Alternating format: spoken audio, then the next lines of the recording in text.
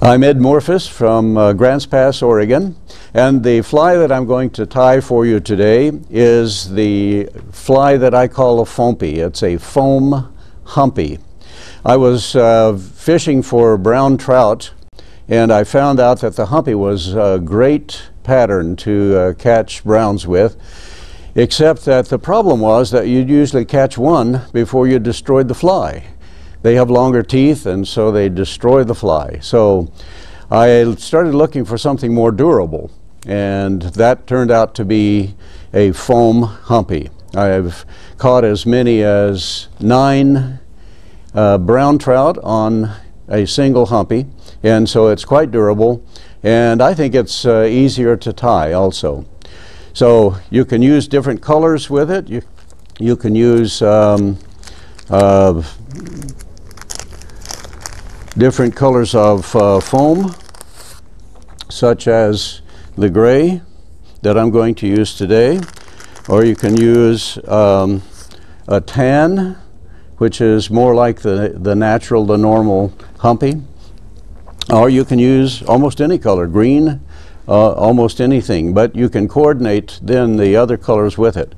So the first thing that we do is we tie on and lay down a base of thread.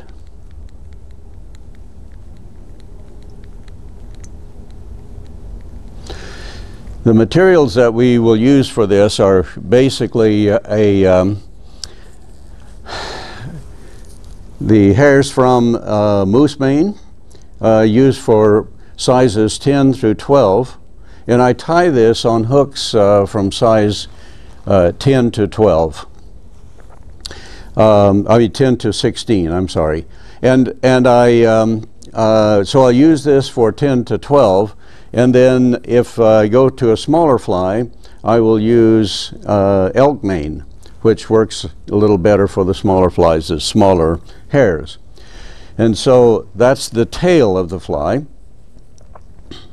The body of the fly, the foam, we use closed cell foam, and then any color of floss that you may want to use.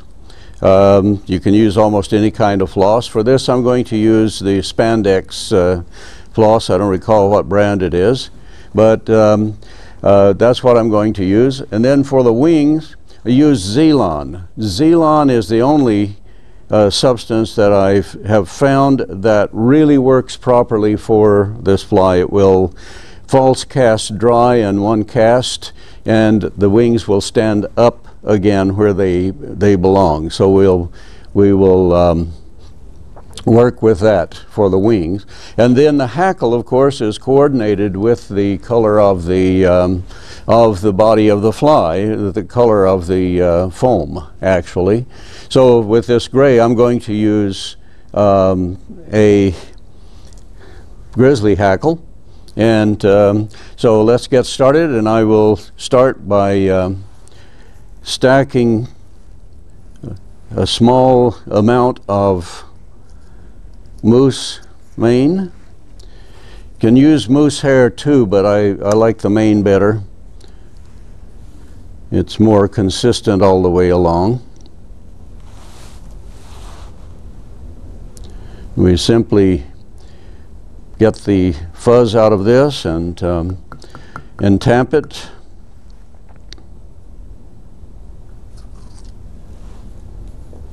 Use about 6 to 10 hairs, and I like a bit longer tail. It functions better for this fly. I think most dry flies function better with a little longer tail. And so this is about a shank and a half rather than a single shank. So I measure that and then trim it off about halfway up the shank. I bring my thread forward to about the halfway point on the shank, wrap it in, tie it in, and then keep it up away from the shank of the hook so that it stays on top of the hook we go back to the bed. Be sure you don't go further than this level space on the shank. Otherwise, it will pull the tail down. The next thing we do is we put on the foam.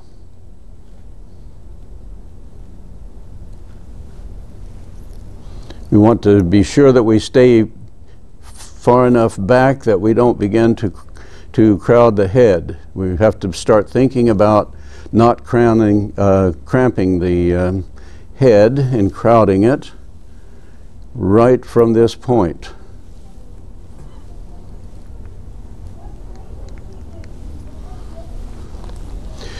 So now this comes down against the tail and it depresses it, but when it comes up to where it's supposed to be, it's going to be all right, and it will give support to the tail. Now we choose whatever color we want to use. I'm going to use a chartreuse for this and tie it in.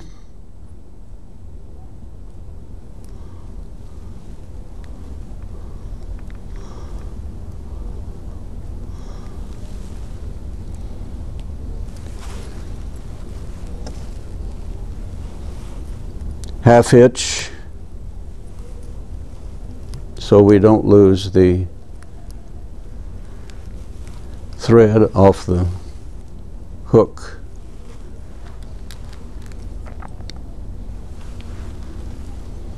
While we wrap back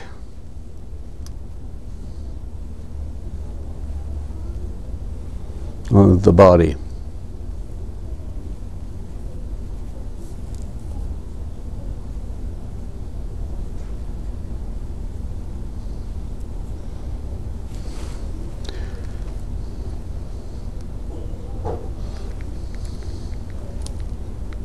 Now we'll tie off.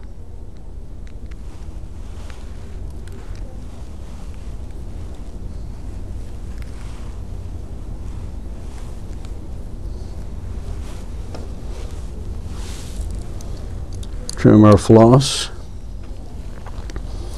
and make sure that we have the the thread in just the right spot for tying down the foam. We pull the foam just enough to form get the form that we want and not pull the air bubbles out of it. Make sure that your thread is flat so that you don't cut the foam, but wrap it in very tight. Then with this we can pull tight and trim it, and then wrap down everything that's left there.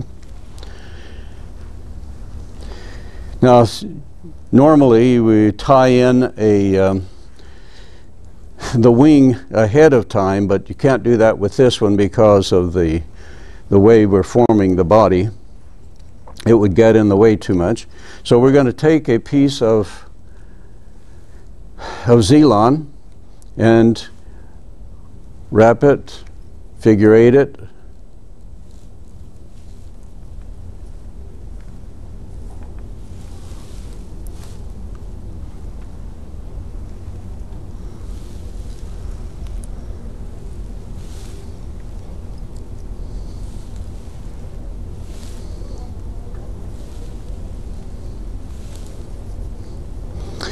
and then we're going to wrap one direction with the thread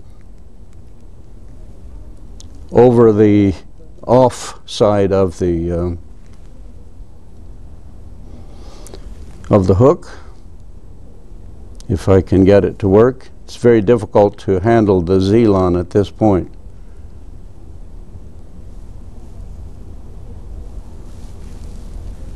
And I am having a problem with it, with my thread.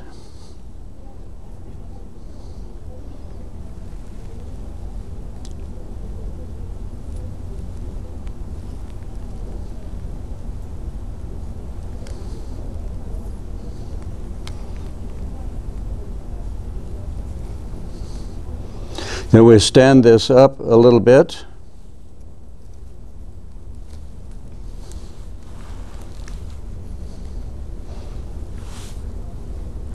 And tie it in. Wrap the opposite direction on the other.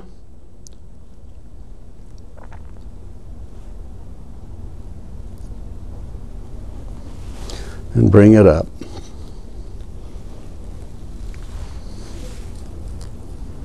Then we trim the to length about the way we want it, about the length, and tie in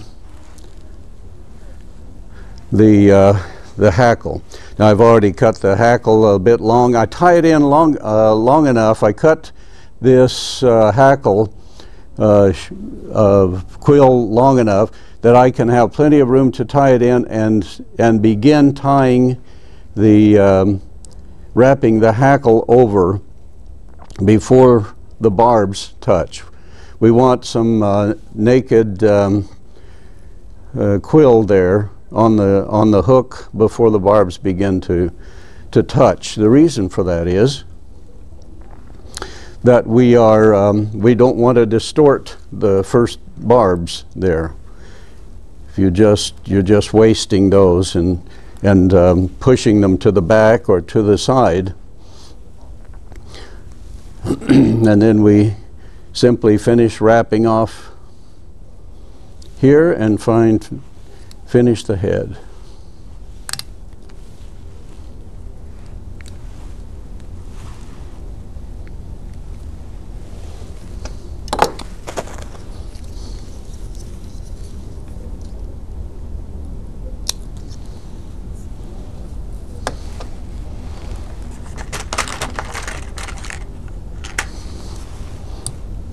And we half hitch, and half hitching a dry fly, we always reach back to the hackle, push it back to straight up, and just pull it tight against the hackle, not over the hackle.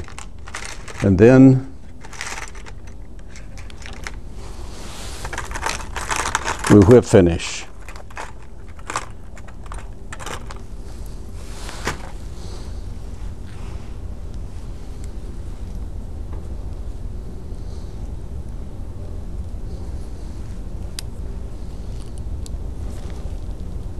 Do that a couple of times, and you have an adequate head, and you don't even really need to use head cement.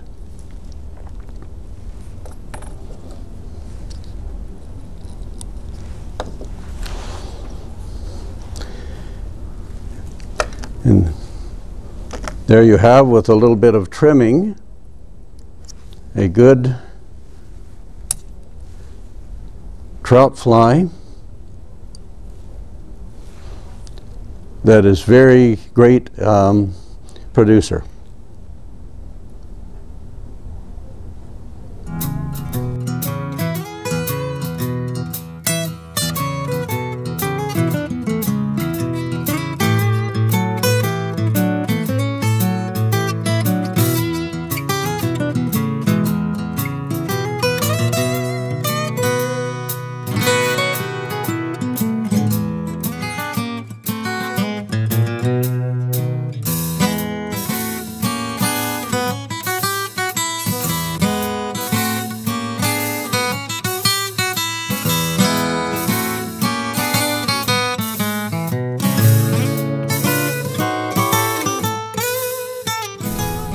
Hello, my name is Monica Mullen. I am from Springfield, Oregon, and I will be tying today a March Brown emerger.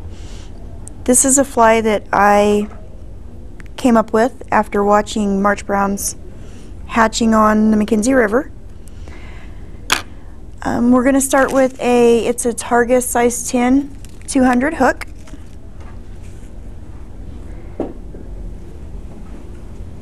And we'll tie on a tail. This is just Antron yarn.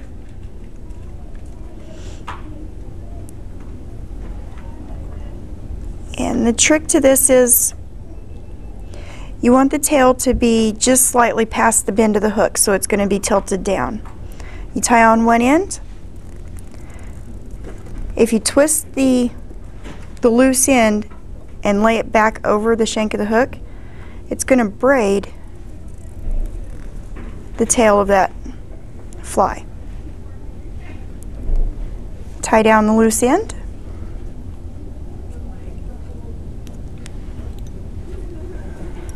And you have a trailing shuck.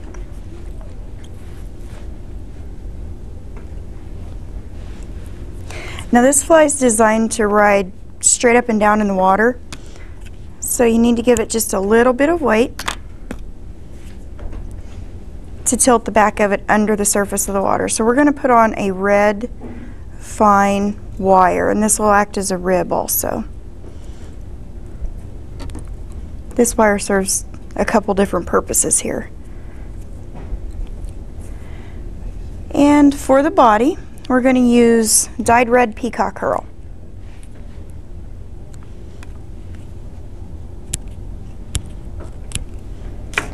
With this size fly, I usually use about 3 pieces of herl.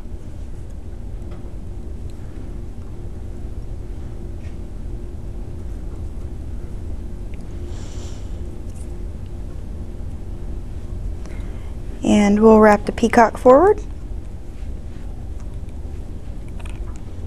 Makes a nice fuzzy body on it.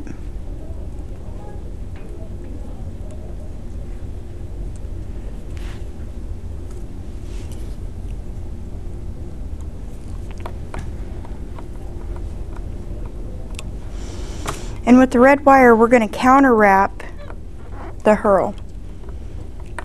Again, gives the back of the fly a little weight, and it also locks your herl in place where if one of them breaks, it's not going to completely unwrap your fly.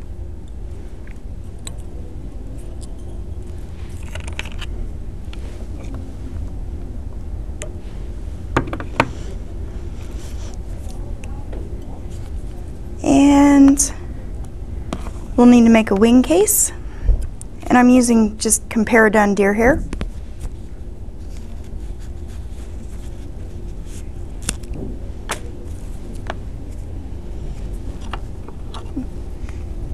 Just take the fluff out of it and stack the tips.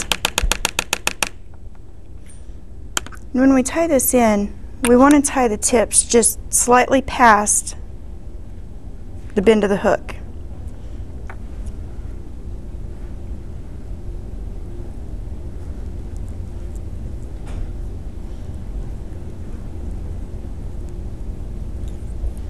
And then trim off all the butts up here.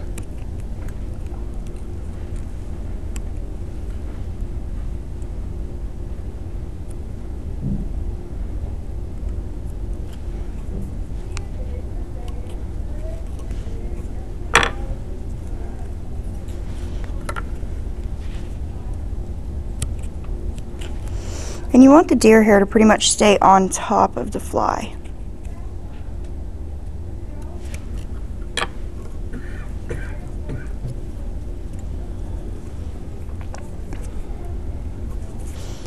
And we'll give it a thorax, and this is just going to cover up the ends of the deer hair. This is STS dubbing, SST dubbing. Has a little sparkle in it.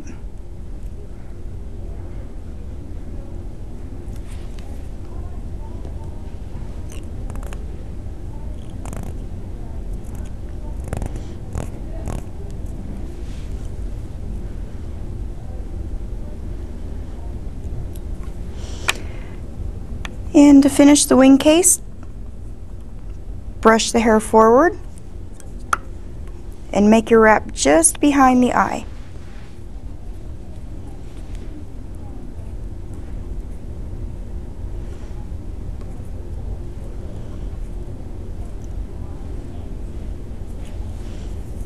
And half hitch.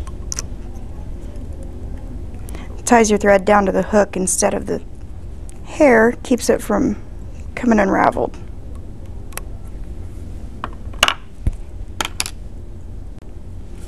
And that is a March Brown emerger.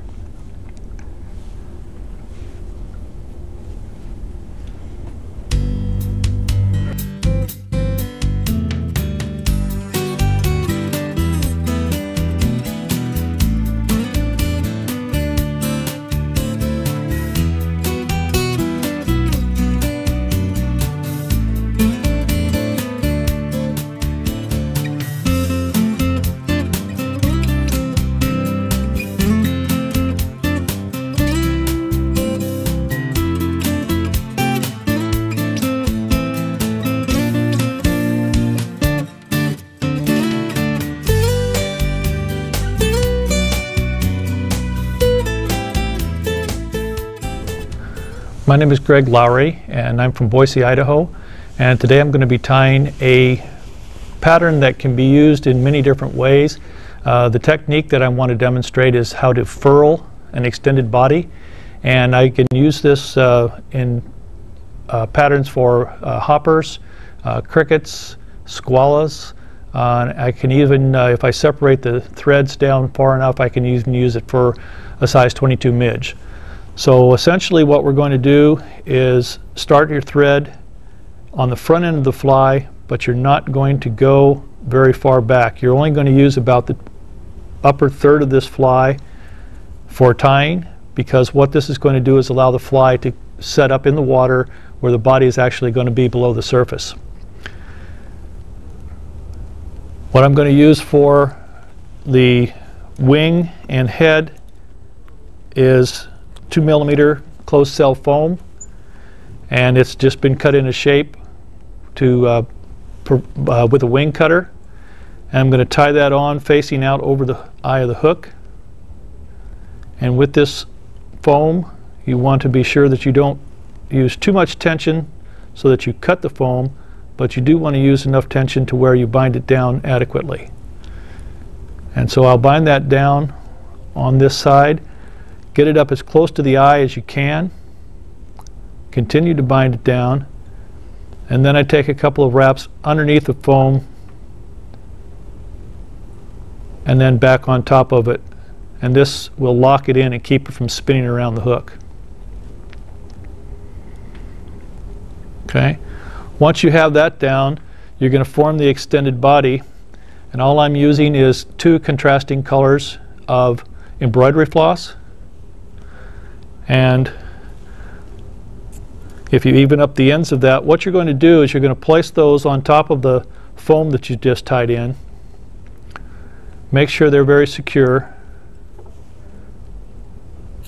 And then you're going to simply hold this down, and you're going to twist this to form a rope where the colors will form like a candy cane type of appearance. And you're going to twist that hard enough to the point where when you start to ease up on it, a little bit of tension comes off, it'll start to bend on its own. And that's what you're looking for. Once you have that in place, hold that and measure out the length you're going to want your body, which is going to extend just a little bit beyond the bend of the hook. And when you release that, it will twist back on itself and create your extended body.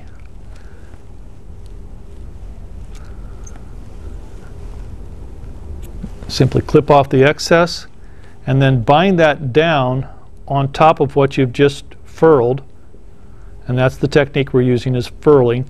Bind that back down on there, and that'll keep it squared up on the hook. The next thing you do is take some deer hair, which I've already clipped and stacked,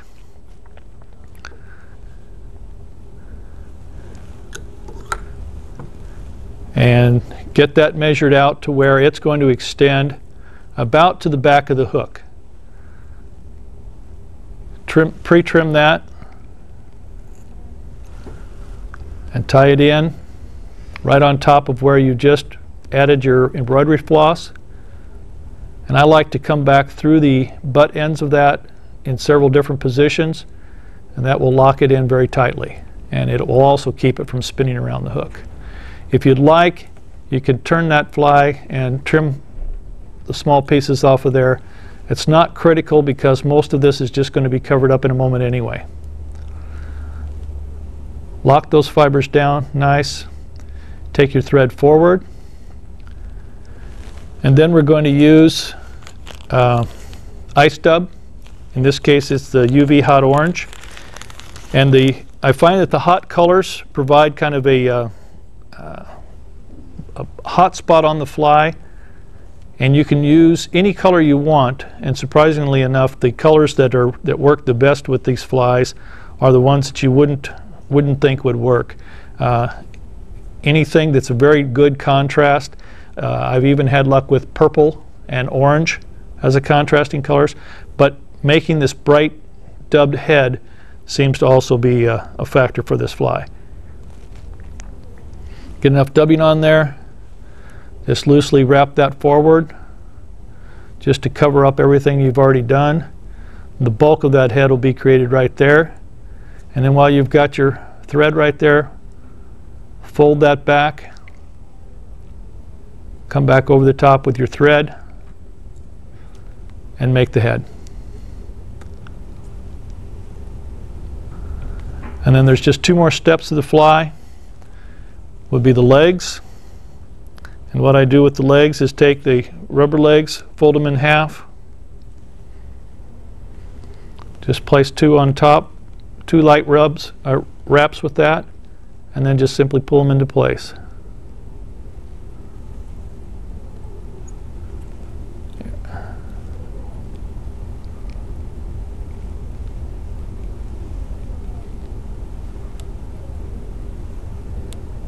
And pop those into place. Tighten them down, and then I use a very loose celled foam as a strike indicator to be able to find this fly because it rides very low in the water.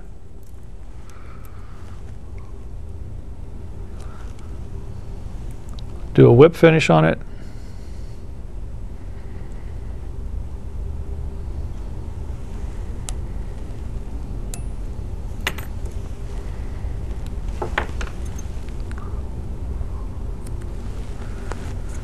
And there you have an extended body fly.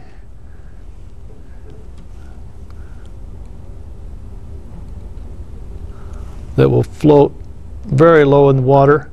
And the real trick with this fly is if you take it out, what will happen is that fly will actually float with the foam right in the surface tension, and this body will hang down below. If you want it to ride higher, you'll treat the wing with floatant, and the deer hair will actually help buoy this up, and it will set up a little higher in the water in case you're fishing faster water. So that's a extended body using the furling technique.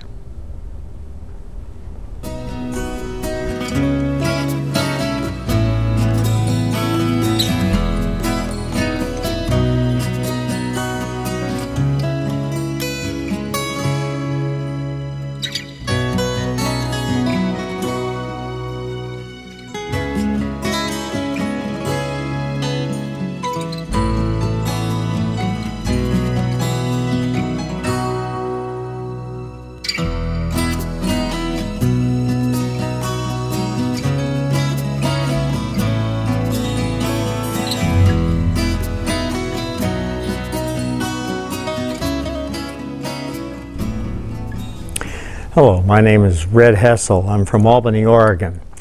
And today we're going to tie my cash fly. Cash came about originally as a simple fly to tie that didn't require any crying when you lost it in the trees. However, the name didn't come about until a fellow tyer by the name of Gene Stutzman realized that one of the flies I was tying looked an awful lot like a Miller's Lake ant.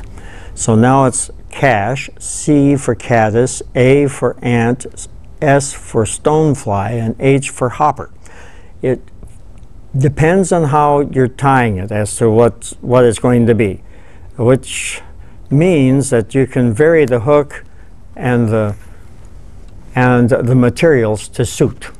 Doesn't really make a whole lot of difference, in other words. Okay, so we're going to put a base of thread on here. Back that off just a hair. Use some of my special wax here. And we'll dub on a little bit of in this case, I'm using a light yellow fur. It becomes obvious that if you want to change it some, you just change the color of this body. Pretty much change the color of the body, you've got anything you want. So we'll put yellow on here. Now we'll have what could be a caddis, or it could be a hopper, because both are yellow. And occasionally you can come up with a yellow stonefly. So all three of the above there. Okay. So we'll wrap on the body. Real quick like here. And I want it to end right about there, so I've got too much fur. After tying these for so many years, you'd think I would get this right, but it doesn't always occur. All right. We bring our thread now clear up to the eye. And I got an errant hair right here. There we go. Now what we're going to use, you can use deer hair. In my case, I'm using elk. I was given a whole hide. And so I've got an elk hair here. And we'll cut a piece of this off, cut some of this off, and measure it out, comb it out. I might add that you should save the fur in the base of the hair. I use a plain old dog comb it all out. And you might be able to see it in this video. I've got a little bit of hair, a little bit of fur there with some hair. That later on could be used for another fly. Get some of the short hair out of here. Then we'll stack it. One of the few times I ever use a stacker.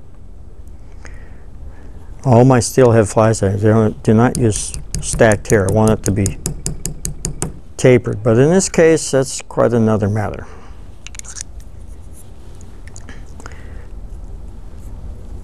Now then, again, I've got a few short hairs that are in the way.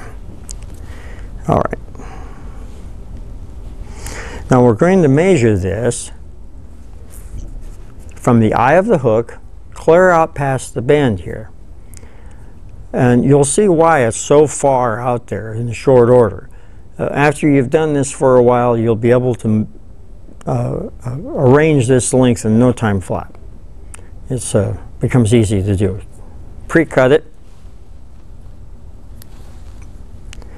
Now, we'll flip this over. And I'm only going to pinch just a little bit of this. We're going to firmly put this on top of the hook right behind the eye. If this does decide to spin a little bit, don't worry about it. It's not going to change the world or anything like that. Now we got a little bit there. If we just kind of go through that a little bit, now it's spread out. Pull the wing over the top, tie it down right behind what is now the thorax. Throw a whip finish on here.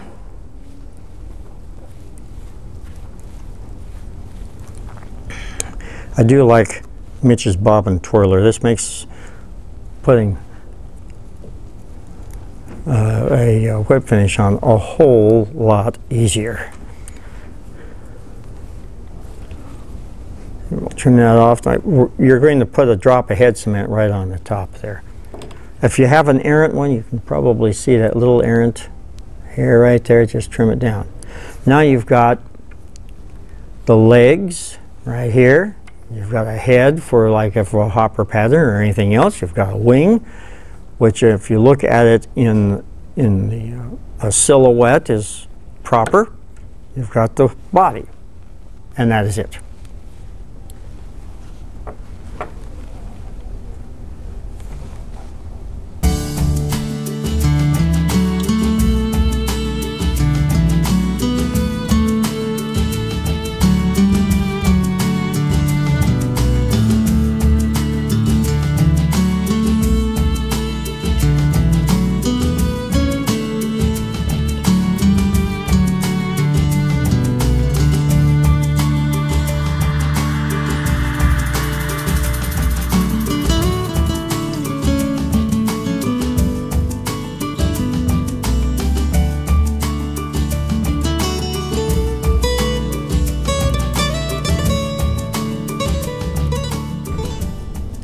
Hi, my name is Barrett Christensen. I live in Eugene, Oregon. I'm the head tyer for OregonFlyFishingBlog.com.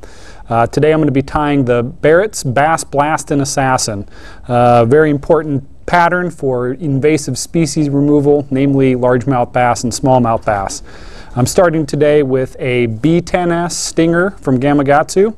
I've got some 140 denier thread from Ultra Thread. I'm going to lay a nice thread base down the hook shank all the way past where the barb would be up onto the serious bend of the hook. The reason for this is that we're going to tie in a piece of 30-pound mono as a weed guard.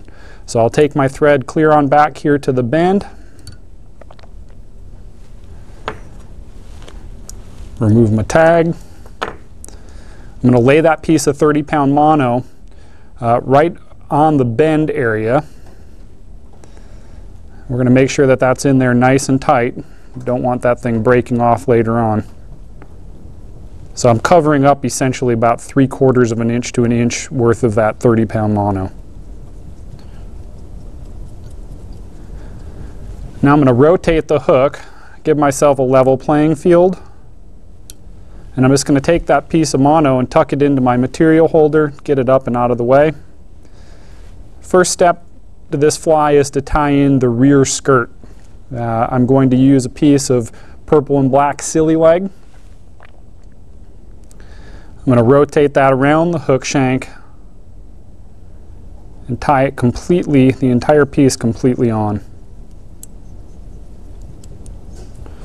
I've got, kind of a big bulky tie-in area there. I'm going to tie in next a piece of black and pearl cactus chenille in the large size. Not only is this going to add some internal flash, it's also going to help flare out some of the materials as well. Usually this is about 3 wraps of that material.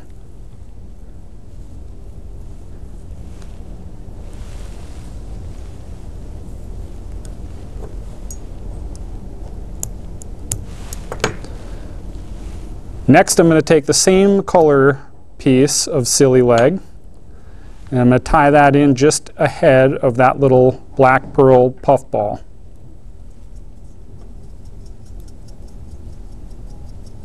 Cover that one up as well.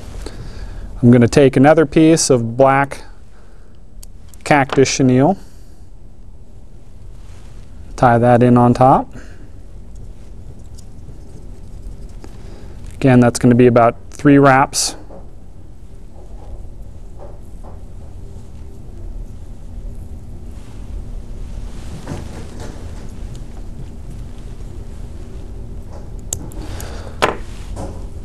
I have one more skirt to go, but I'm going to move my thread forward up towards the eye, and I'm going to tie in an extra large plated lead eye. Extra large seems a bit big for most fly tying applications, but we're fishing what amounts to a jig and pig here in the tournament bass circles. So we need a bunch of weight. We want that fly to get down as quick as possible. We'll figure 8 that lead eye on. We'll take our thread back just behind again. The next thing I'm going to do is I'm going to tie in just a solid black with blue flake in it skirt.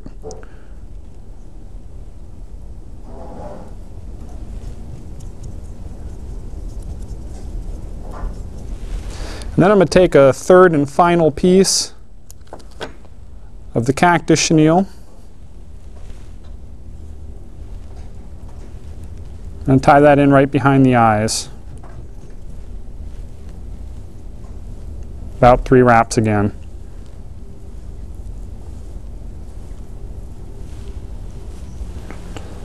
I'll tie that material off behind the eye.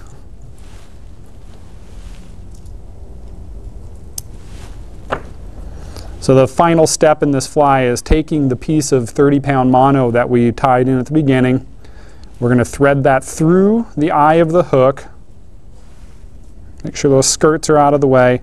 You're going to draw it in and give yourself just enough distance so that when you would drag this fly, say across the front lawn or a tule mat or something like that when you're actually fishing, that the hook point's not going to get stuck in the vegetation. So I've secured a couple wraps in front. it would be tied down at this point, but I found that if I loop that mono over the actual eye itself, that I get a little bit more life out of the fly, making it a little bit tougher, 30-pound mono over those eyes. We'll just snip that off. Final step, grab your whip finisher.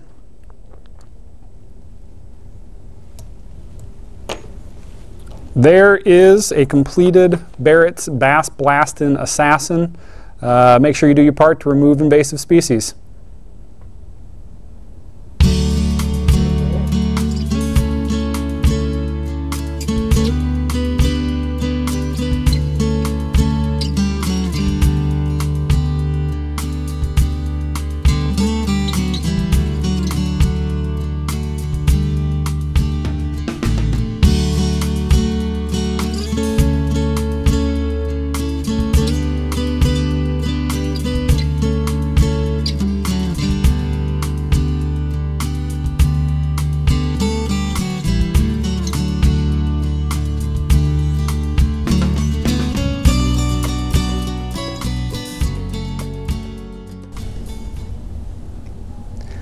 Hello, my name is George Hadley. I'm from Salem, Oregon, and I'm going to be tying a smallmouth bass fly for the John Day River, and we just call it the John Day Special. We're using a 6/0, 8/0 thread, and you can use either 6 or 8. I'm using 8/0 right here. I'm laying on a thread base just so that the material does not slip around on the shank of the hook. I'm going to wrap the thread back to the bend of the hook, and then I'm going to take a red hackle and tie that in for the tail, and I'm going to take and strip off the marabou part and just use the strip off some fibers to form the tail. Doesn't have to be very large. It's just all we're trying to do is build just a little bit of red color in the tail of this fly. We're just going to wrap that extra material down to help build up the body. At this point, we're going to tie in some mylar braid, and it's just kind of like a real thick string, but it's just a braided material. We're also going to lay it down to continue to enlarge the body of the fly. We're going to wrap that back to the bend of the hook, wrapping forward so that that forms just a little bit larger bulk on the fly. We're going to wrap forward with the braided mylar here. And this is a gold braid.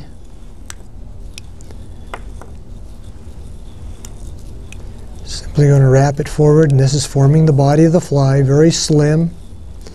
This fly can be tied in with weight on it, which I'm going to do, or without the weight, and you use the weighted flies for higher water, and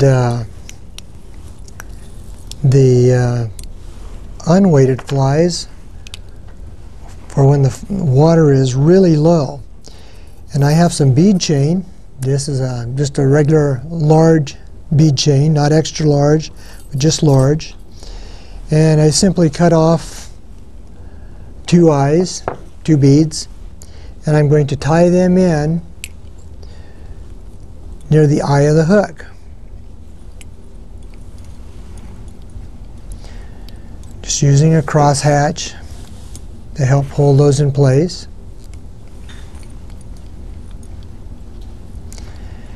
And you got to be a little careful, because every once in a while there's a sharp edge on the beads from the bead chain, and you're getting wrapping it around here and it cuts your thread right off, and that makes you feel kind of funny. Now I'm going to rotate the fly upside down so that I can put on the underwing, which is simply some antron. And we'll just cut off a little piece of antron here to form the underwing.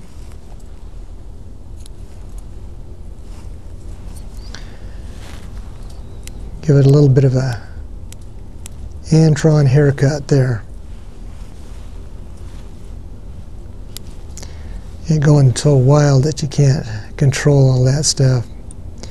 So we'll just do a little soft loop on that. Wrap in that underwing.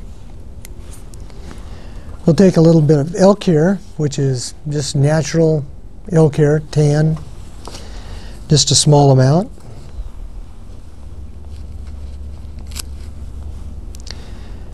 And we're going to get rid of this underfur, which is not so great. Looks like we'll cut this off and stick it in backwards.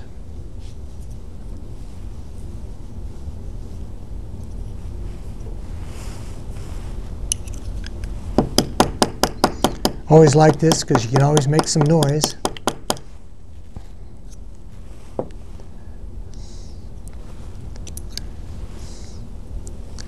And we'll just set this on here right on top of this other underwing.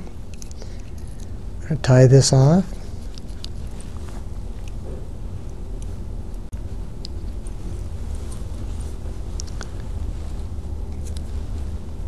Clip off the excess here.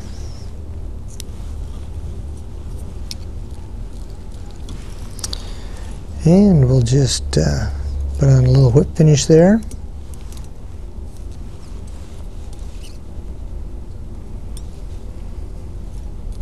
And hold that down.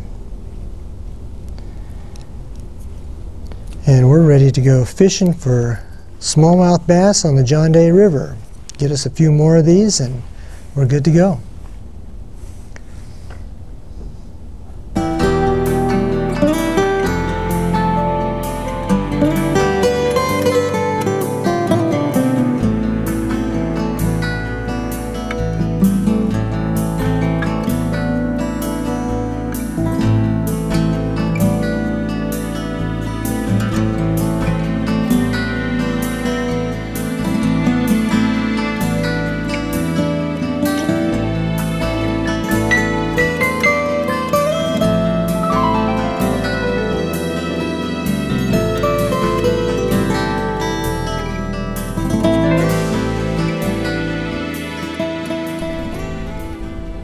Hi, I'm Norm Damagala. I live in Alpine, Oregon, which is a small town, about 20 miles south of Corvallis.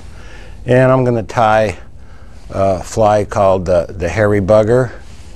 And I'm using a 4 extra long size 8 hook with the straight eye. And then I've already put the bead on there. It's a tungsten bead, a red tungsten bead, 1/8 inch in diameter. And I like using these tungsten beads because they're heavy for their size. They don't take up a lot of space, and they get the fly down really quick.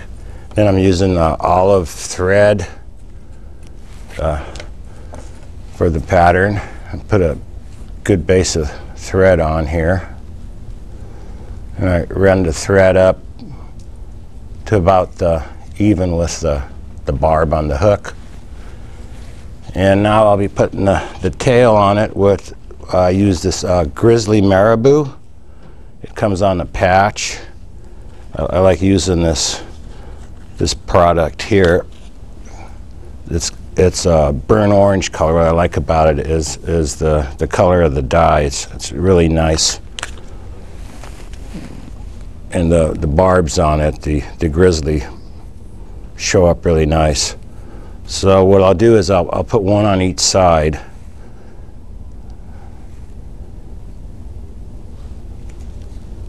Start out, and I just leave the whole feather on there and just run the thread up the barb. so I get a good base on there. It makes the fly nice and tough. Kind of even it out so it's parallel with the shank. And I can just cinch down the marabou. I need to straighten out my fly a little. There. And then I'll run it back, get it down there nice and tight, and I'll rotate my vise and put one on the other side. I find this is a lot better than just putting it on top. The tail comes out a lot more uniform. And then you can even out the barbs on this side so both feathers will show up the grizzly nice.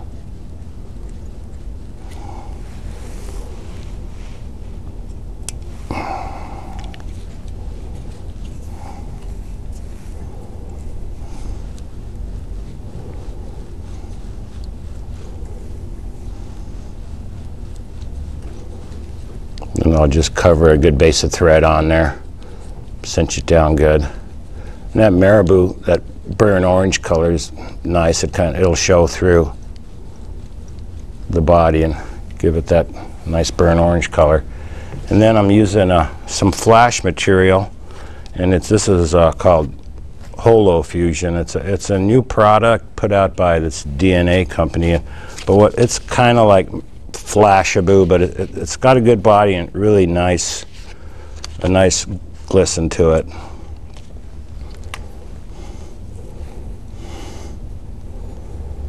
So I'll just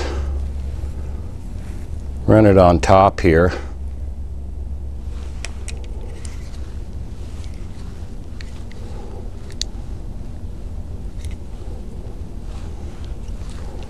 And then wrap the thread forward and then wrap it back again.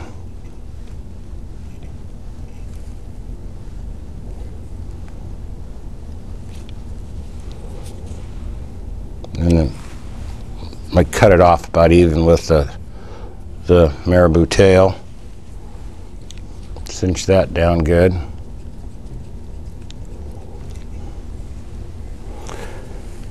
And now I'm going to use, rather than using a typical hackle wrap like a typical woolly bugger, I use this rubber product. It's hackle on a wire.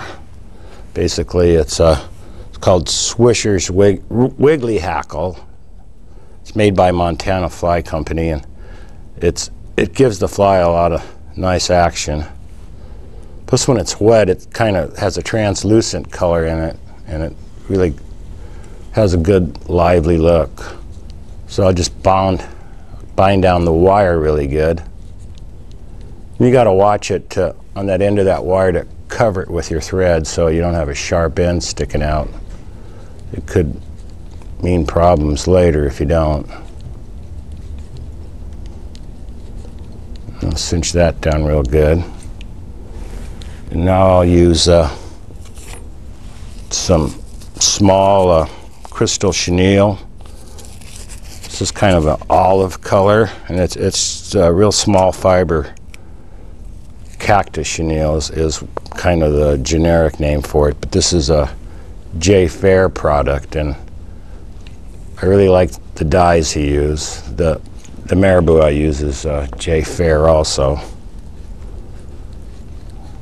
Then bind that down good, and then wrap the chenille through.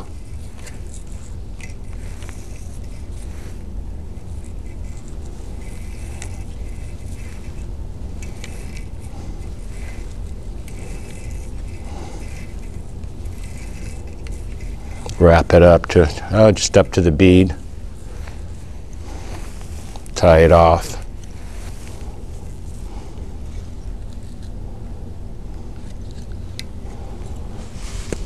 I tie this in a black too. They make this wiggly hackle in black, and also a chartreuse.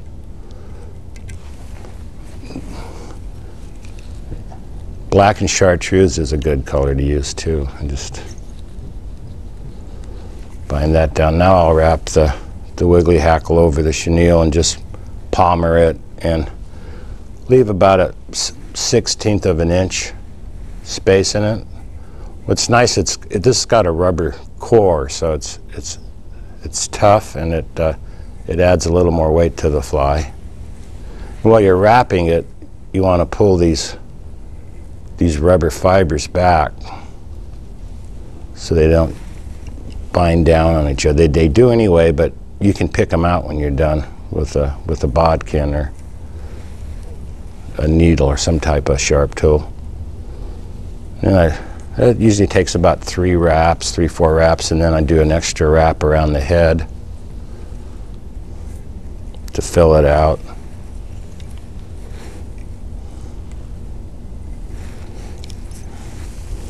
And then tie it off. The thing with this, the wire in this, you want to use an old pair of scissors for cutting it, and I just save a pair that I always use on wire for this when I cut this off, so I don't ruin your scissors, because this wire really is hard on your scissors. What you want to do now is make sure you get that wire pushed down, so I'll use my fingernail and feel it. So feel in there, see if I don't feel any sharp edge of that wire. And then cover it with some thread so you get that wire well covered. I've had that snap my leader off before, so I've kind of learned by my mistakes, and cover that up good. It's real important.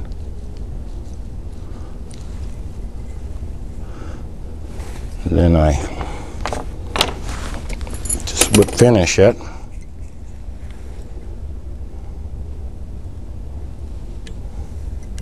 I do a couple separate whip finishes just to make sure it's going to be a good tough fly. Cut the thread, and now here's the part where you can take a pair of scissors. I like using this little guillotine cutter they came out with for picking out that rubber, because it's got a sharp edge right here, and it'll cut that any doubled over rubber that I want to pull out.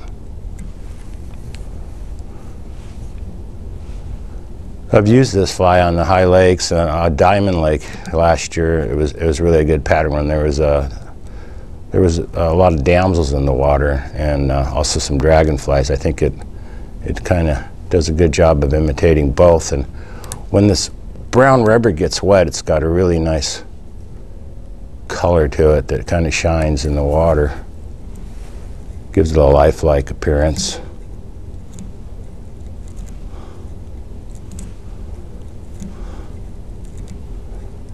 It just kind of really bushes it out when you can kind of see the little rubber fibers that have been kind of looped in there.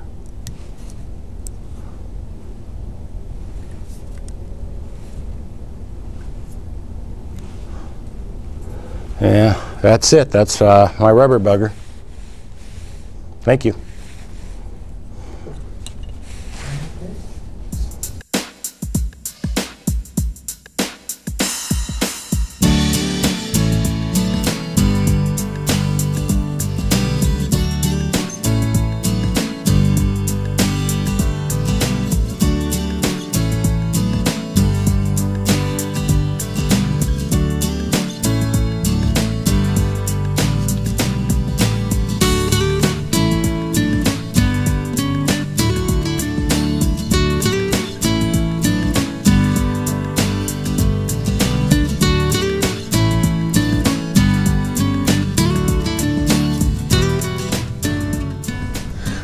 My name is Stan Henriksen, and I'm from Seattle area, Washington, and I'm going to be tying a grub pattern today.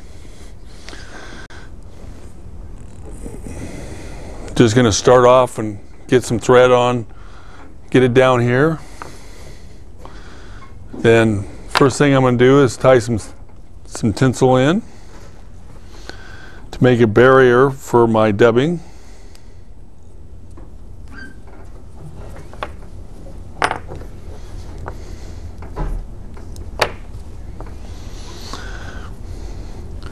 To make this go real nice, I'm just going to tie it in on the opposite side.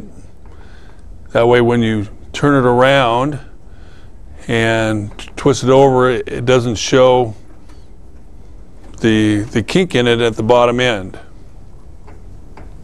So you just kind of make some 4 or 5 wraps, undo it a couple and put it over. And that's my little tab there for my dubbing to go behind.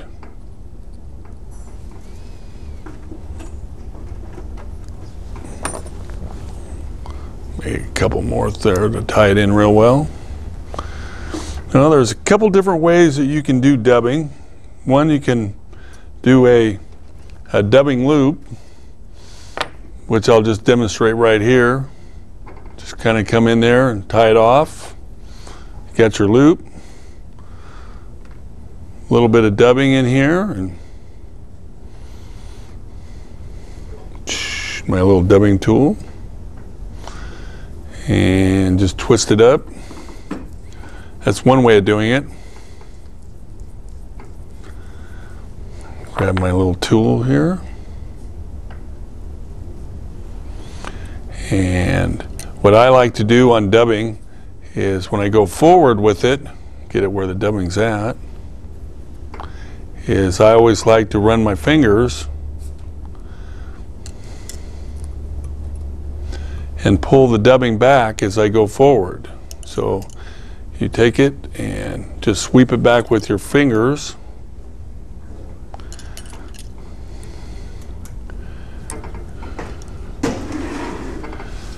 And voila. And clip it off. I got a little bit of straggling doubling that I'll just pull off a little bit. I don't want that much. There we go. And then I'm going to put on a tail, and I'm going to use a little blue pheasant here. And what I'm going to do is just pull the fibers up till you get to the tip of it, and you just pull everything back. There we go. And when you tie this in, you tie it in away from you.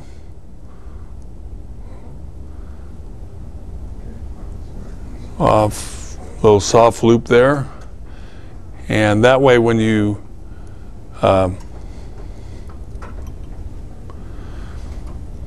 fold it over, it automatically goes in the right direction.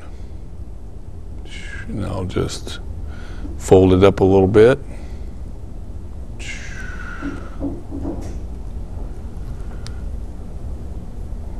Well, it might help if I got the material to tie in better.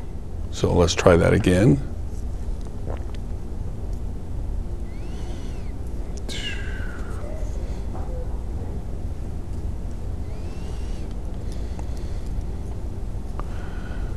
Okay, let's try that again.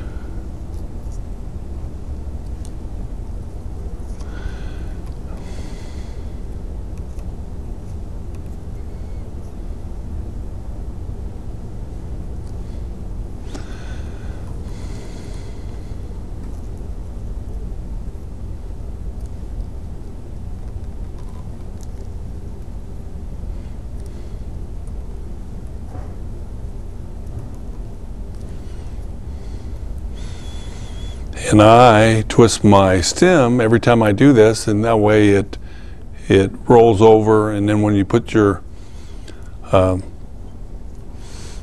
material lays down, it rotates around and makes a nice little tail for you. A couple little turns in here. There we go.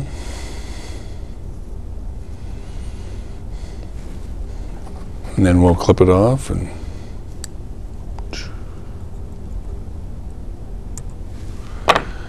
pretty easy. Make a couple more turns in there just to. All right, and then it calls for a little bit of dubbing here. I'm going to do a different type of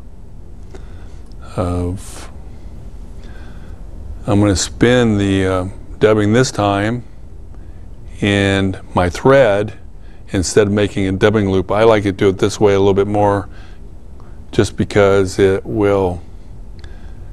spins a little bit easier and makes the dubbing a little nicer, I think, once I get my thread all square.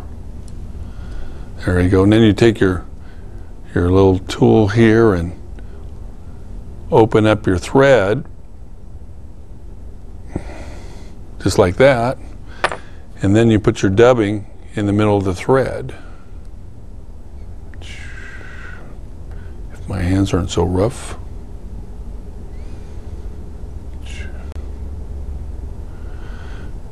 There we go.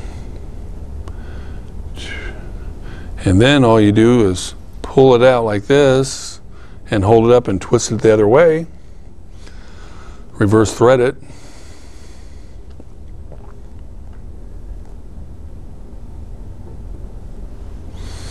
Stop it. And then when you go like that, it just turns all your dubbing up, and you don't have to twist it. It does it for you. Real easy. Twist my thread back up.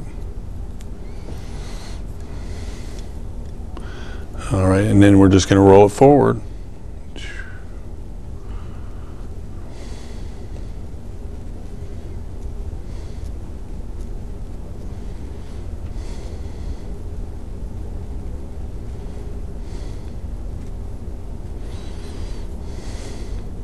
If you put a little bit too much dubbing on there, nice thing about it is you can just push it back a little bit and it'll be just fine.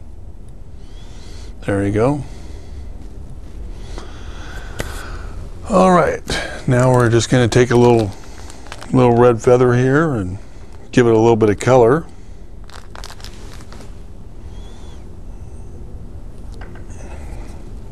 When it gets all done, if you do this right, it's going to give it a little color in the water, which is one of my favorite colors when I'm steelhead fishing.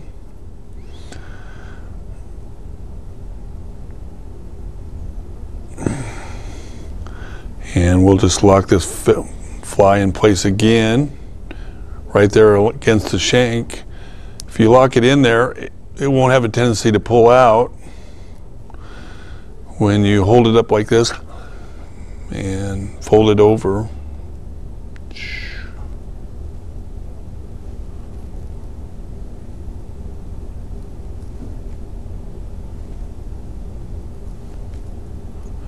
and like I said, I twist my stems on those.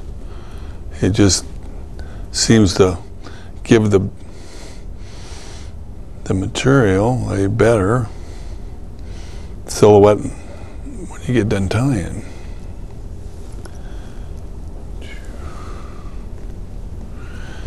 Tie it in there a little bit. Okay. Cut her off. And now we're just going to do this with black dubbing. After doing that reverse threading, we're going to have to go and turn that the other way and get it nice and flat so you can put dubbing in the middle of that thread again.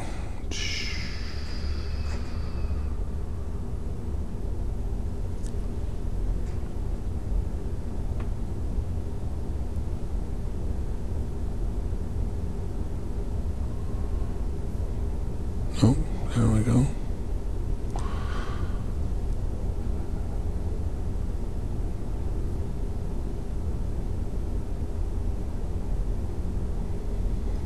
Very important to get this flat. If you don't get it flat, then you can't get the dubbing in there, and when you go to try to do it, you're just going to knot up your thread, and then you'll have a mess.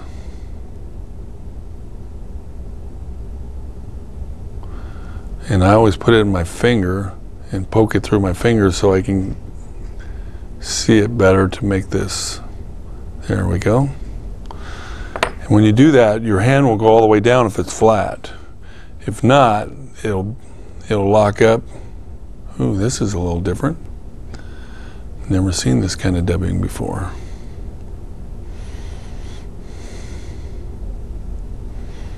but it'll work. Has more of a, whoops. My fingers are big, so you have to catch that just right.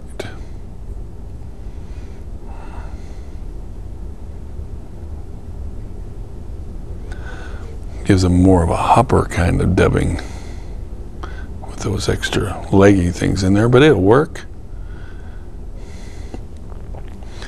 And then we're going to reverse thread it again.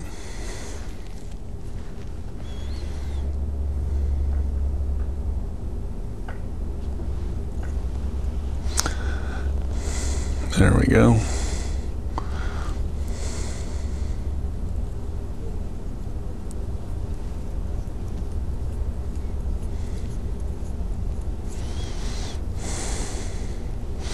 What I'm tying here today, I'm a guy that fishes,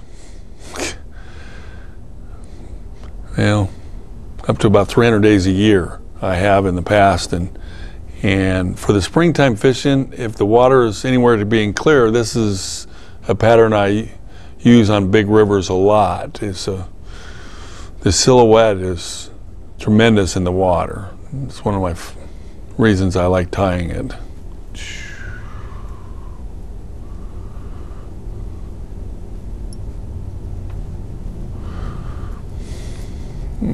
Okay. Pull off all the extra little dubbing there, and here we go. Now the fun part, because I'm using fibers as a buildup here, and so I'm going to be using a few of them to, some people when they tie a fly like this, they'll put 3 feathers in there. I like mine to be built up a little bit more than that. Just, it gives it bulk, plus it gives something to really squeeze the fibers when you want to make a big silhouette. So as we go along here, you'll see what I'm talking about.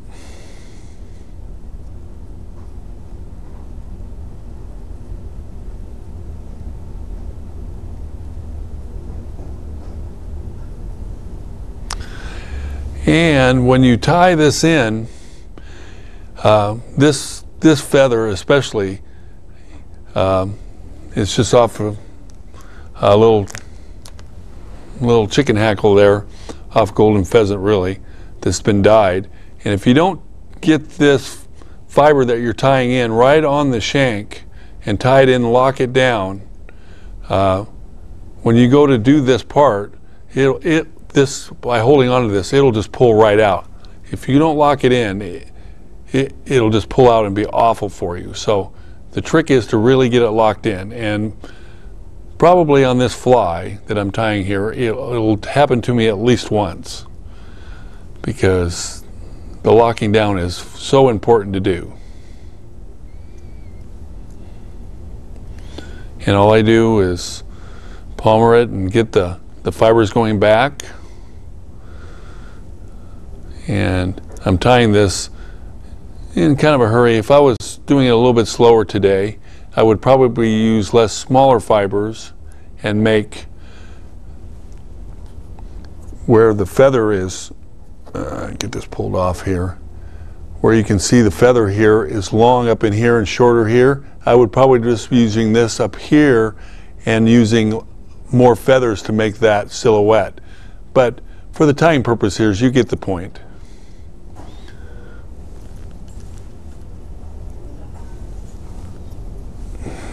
Okay. And one of the reasons I really like using this feather is because the rachis will be really small and it'll make a nice head for it. So we just cut off the extra fibers here, and if I was really good I wouldn't have hardly any here, but on this particular one I had a little bit too much fiber, so we'll just cut them off. And okay. One of the nice things about this is I really want to make this more of a claret color in the water, so while I'm using red, I'm also using a black feather, the same thing, and between the two it really gives it that claret color in the water. You could tie this with green. Heck, I've used colored stuff here. You could make it any color you want. That's the nice thing about steelhead fishing. And with steelhead fishing, it's not about the color, because everybody get hooked up on what the fish wants. The fish could care less. It's about what I want. Steelhead don't care. They're about attracting having something come up there and being pulled away from them, and they're reacting to it and just taking it because it's fleeing them. That's the whole purpose of this. They're not there to eat. They're just there waiting to be spawning. So to get too hung up on colors, and I use dark colors in dirty water, don't get me wrong, but it's, you know, some colors do, like claret, dark colors will work on really, but you know, there's days where I'll use really bright colors. So don't get too hung up on the colors per se, just whatever it makes that you like, because it's all about you, and the fish don't care. You know, there's people out there who probably disagree with that, but over the years, there's an old story out there about the old green sock over on the Ron, where a guy was fishing at the mouth of the Ron, and here is some Jimmy Green and some other real famous fishermen down there, and they were all fishing down there, and this guy was just out fishing him. It was below, so the fish were coming to him first, and they went down there and asked him what he was using. Just, oh, there you go, this will happen. Not paying attention, and you just cut your thread off. So, which is aggravating, but you have to deal with it and move on. So I'll just put that in there, cut off both the thread. But anyway, on the fishing part of it, he goes down there and goes, well, I just didn't have any more materials for my fly, so I had an old dirty green sock, and I just cut it up and tied it on the fly. And he was hitting all those fish on that dirty old green sock fly that he tied. So, like I said, you don't have to get hooked up on too much about the fly. So I'll just take another feather here, but it is about what you like. And this is a pattern and the bigger silhouette when I'm fishing, the better I like my fly. So that's why I really like this fly, because I can make it a really nice big silhouette after it. So I'm going to make sure I tie it on that shank again so it locks it into place. And I'll pull it down here, so hopefully this time I won't cut the thread. And it just pulls in there, twists it around like I do, and it just rolls everything right into place. You just twist it one time and roll it around, and there, it just locks into place just so nice.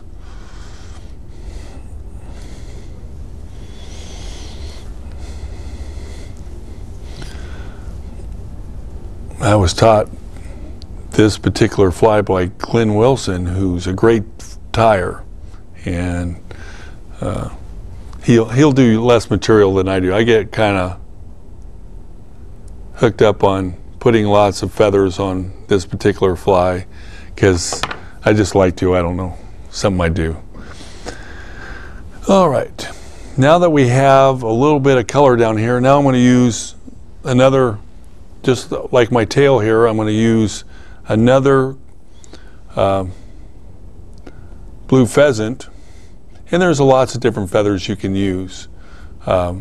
Just lots of them out there, and I'm just going to get rid of a couple fibers here. And what's nice about this is when I get done with this particular feather, it's going to be up here like this, as you'll see, which gives it a nice big silhouette in the water.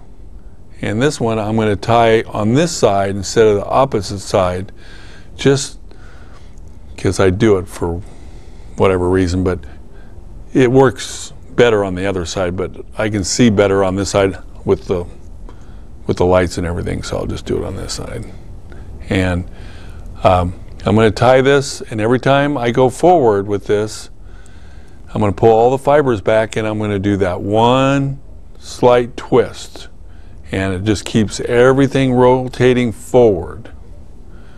As you can see here, see how the fibers go back? if I went like this, see how the fibers are going?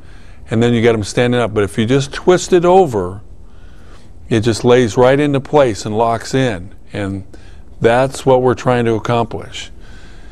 And right now, this color is very subdued with this gray on there, and it almost has a color palette of like a Lady Clarendon fly, and it's very subdued. But as we put on a couple more feathers here, it will darken it up some, and it'll make the fly really pretty, for what I like anyway. As you can see, you're starting to get that shape that I'm looking for. And I'm going to put the black one in there to give it that really silhouette that I'm looking for. Hopefully I'm not going too fast that you're not getting what I'm trying to accomplish here for you. But then there'll be a lot of people that are good tyers will see this and they'll go, oh yeah, he's doing okay.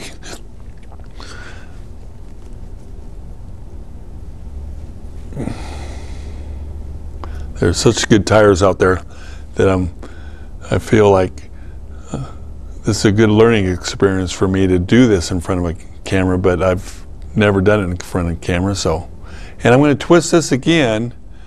I keep on mentioning that because it locks it into place. If you don't twist, you'll have feathers going forward. Then it's extremely difficult to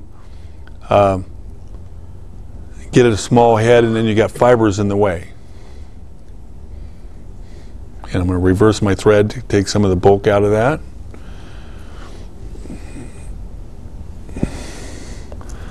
And nip these off.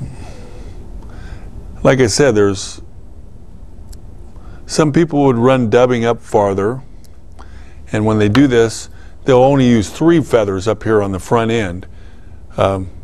Because the way I want my V to shape on that, I use a little bit more feathers. So it all depends on how many feathers you have and how much you want to experiment and have fun with it. Because that's what fly tying is about. Having your own fly, tying it, and going out on the river and enjoying the fact that you knew that you tied that fly in the water, and you can see how pretty it is in the water. So there we go. Yeah.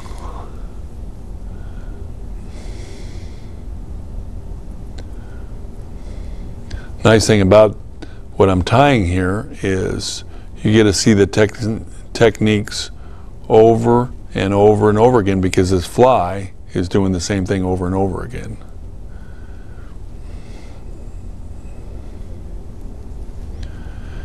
And make sure I turn it again. And I don't like some of those fibers in there. This one's not locked into place as well as I would like.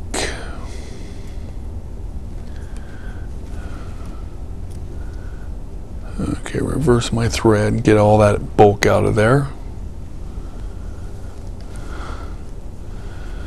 Sometimes when I do this, I get a little carried away and my fly will start getting too close to the head. Nice thing about this with these Alex Jackson hooks, you can just take it a little bit like this and it just backs it off the head a little bit, because it gives you a little bit of room. And now I've got enough room to work for a head, and I'm going to get rid of these short fibers that I should have pulled off on this fly before I started putting that feather on there, but I got a little bit of a hurry. And we got 2 more feathers on this thing and then we'll be completed. And on my steelhead flies, here's a feather that I fish on every single one of my flies. I just have to have it. It's a guinea, and this one is particularly dyed. And I'm going to use this as a throat. And usually on throats on the fancier flies and stuff, we have a tendency to go 1.5 turns. When you start getting more than that, it doesn't matter for fishing, it's more for presentational stuff. But this, you could palmer, tie it in, fold it over. But in this particular case, I'm going to, if you look at this right here and see how it's stacked, when I go to tie it in, this side down here is the part that you're going to go around in. So when you tie, you got to get used to knowing what sides. When I first started doing this, I ended up pulling off the wrong side and then the feather wasn't any good. So off this, I'm just stripping off the side here. That way I don't have too much material. And I'm also going to tie it right back in, and you got to lock it in right on the shank again. And then I'm going to tie this in, and it's also, you have to twist it just like before, or it will lay down the wrong way, and which this fly wants to do, or this feather. So nice thing about it is we can fix that. And actually I blew that, so let's start all over, because this, the way I just did it there, is going to end up being 2 turns. So let's go back and do this. What you do is you turn your vise, or in this case my vise turns, but not all of them do. But I'm going to tie this on the opposite side along that, because when you tie it in, you're automatically going to be, the first is going to be a half turn right there, and there's your half. And then you just come all the way around again, and I know why. I got a little build up on thread right here by the, that's why the material wants to, and then I'll just come up here and pull the feathers off and strip it off right there, and then tie in take the rest of that out of there, that extra material. That's as far as it's going to go. So we lock it into place. And cut that off. My eyes don't see that very well, but okay. As you can see, these fibers right here, I didn't turn it quite like I would like to, and it's folded over and actually turned the other way. For steelhead fishing itself, that's no big deal. As soon as it gets in the water, it's going to get pulled back anyway. But if you got an A box and you're showing out on the river, you wouldn't want that, and I wouldn't necessarily either. But with a little saliva and my fly feather just came off, so that wasn't too good, so it didn't work out very well. So we'll just get another feather. And where did I do with it? There we go. And maybe I'll do it right this time. There we go.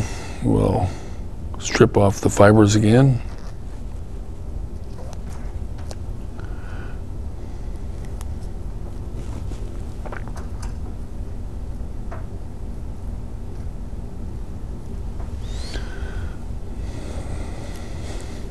Pull a reverse side again.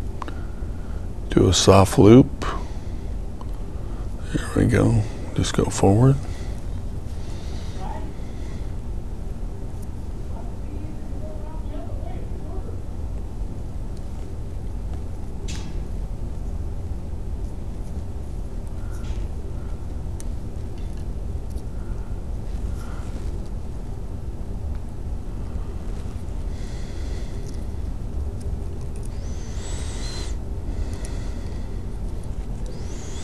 Okay, lock it into place.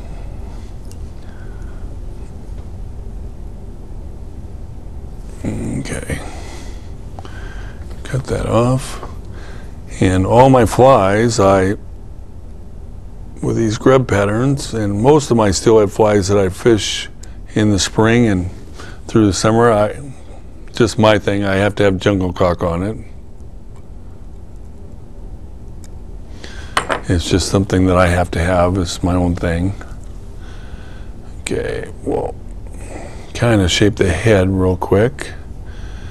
Okay, with this now, it's kind of hard to see in the lighting, but I'm going to take this and I'm going to take my fly and actually put a little saliva on my hands, and this will happen if you don't tie your feather in there very good. When you do that,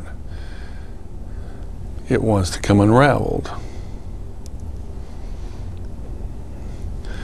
Anyway, there we go.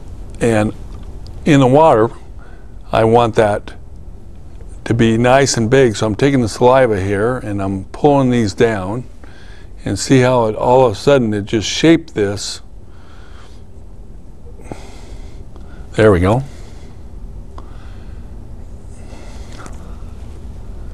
Just like that. I've got a couple fibers that's not sitting down the way I want, so we'll just get rid of them.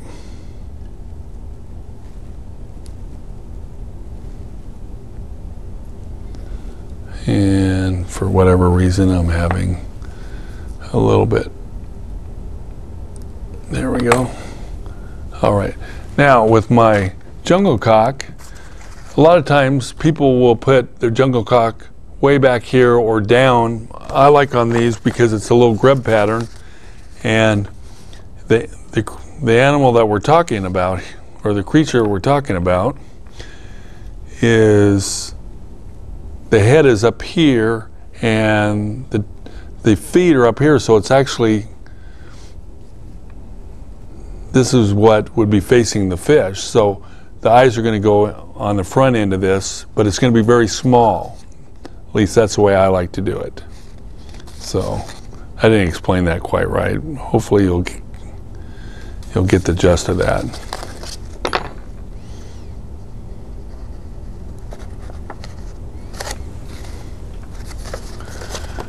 And get one from each side of the thing here. Okay. And when people tie, I'm trying to get, as you can see here, see how that's bent down? You want that one on this side, and the one that's bent with that, and this will be the opposite side, and it's bent that way. So when you tie it, on both sides it'll bend down just a little bit. It's just, and we're going to pull off the fibers here, the extra fibers.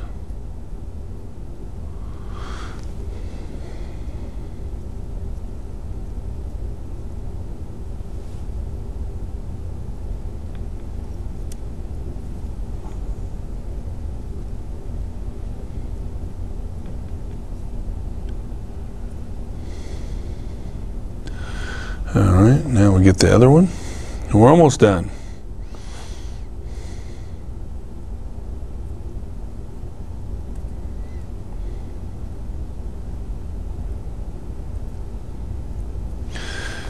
And see how it's bent down this way? It'll just make that fit in there real nice. So we'll turn my vise and pull it up here.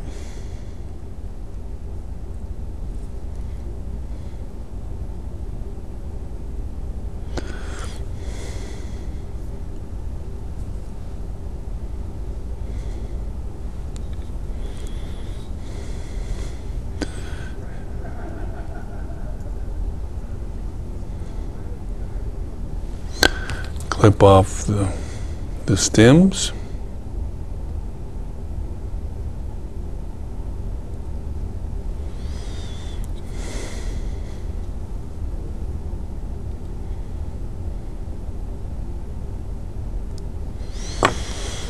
Okay, get my little whip finish tool here. I put it somewhere. Apparently I didn't get it out, so there we go. And I want to make sure that this thread gets nice and flat when I do this, instead of having a lot of twists in it.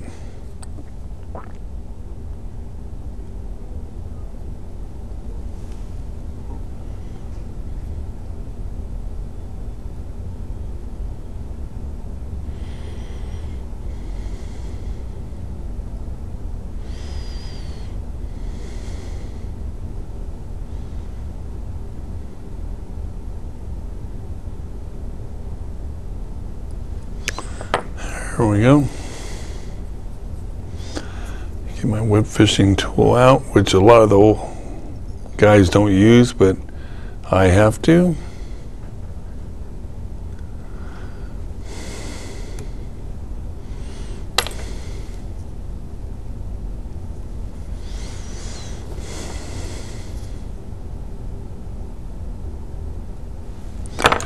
Get a little head cement, and we're getting close.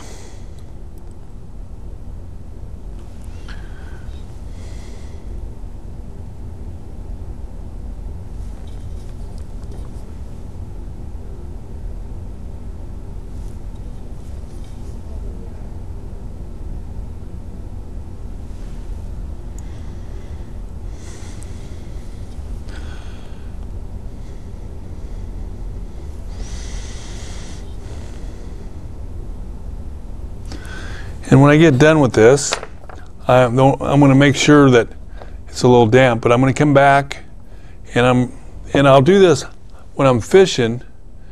I'm going to do this about every 20 to 30 casts, because when I'm in the water,